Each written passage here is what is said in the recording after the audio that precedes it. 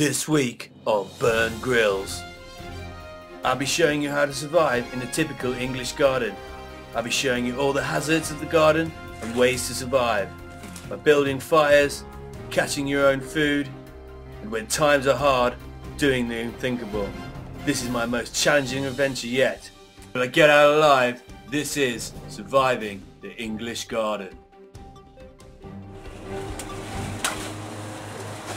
I've now entered the garden safely, and as you can see from all this green foliage, it can mean only one thing: rain. In this extreme environment, up to an inch of rain can fall in a day. Our first priority is to build a shelter and set up camp.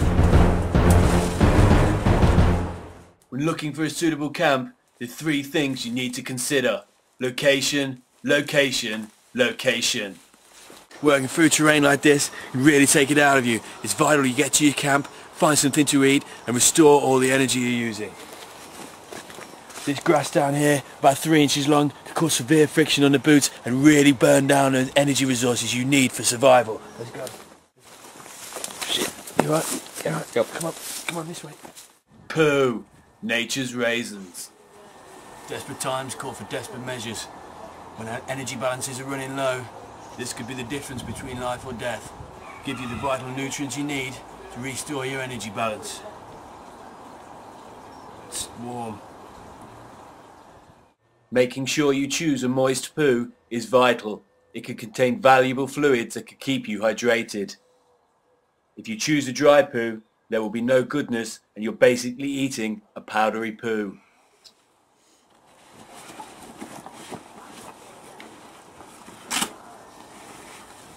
Let's take some. It's a good idea to take some food with you, as you never know where your next meal is going to come from.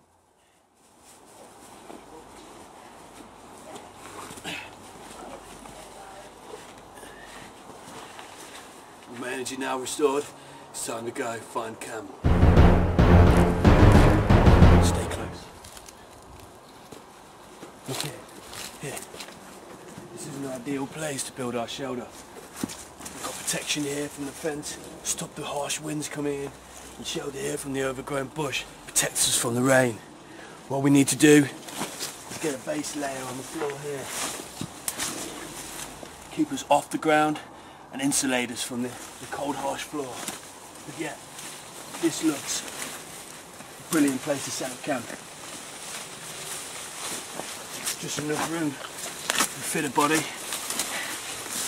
What we need to do now is line the floor and we'll have our camp. Right, let's go. Oh, you right? Wait. Come on. Come here. See this here? This bush is called the Murius maximus.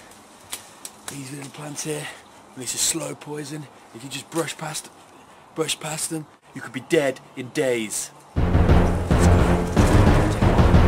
Just found all these old leaves, perfect for insulating us from the cold ground. Just going to line all the bed in here.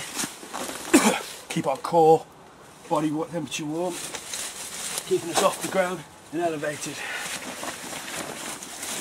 Right, now we've built a camp. The next thing to do is build a fire.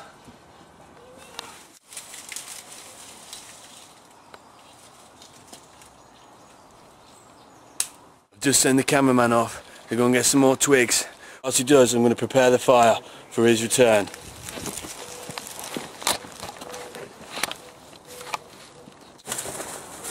We're going to set the fire up quite close to our bed. I'm going to use this as a reflector. The type of fire we're going to use is a TP fire. The way these work, you set it at the top, and as we all know, fire burns downwards.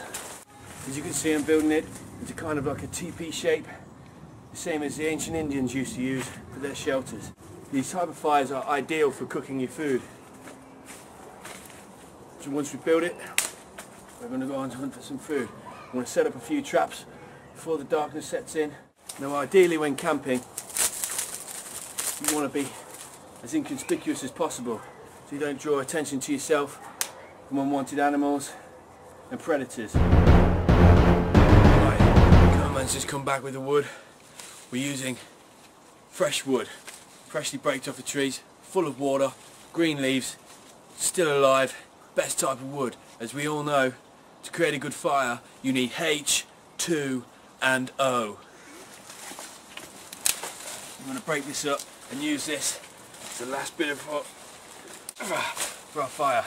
As you can see, there's lots of greenery around it to keep this fire under control. To light this fire, I'm going to use an ancient method I learned from my time spent with the brownies. It does take time.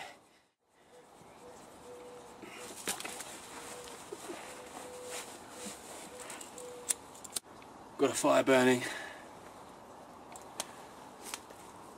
It's now time to get some food.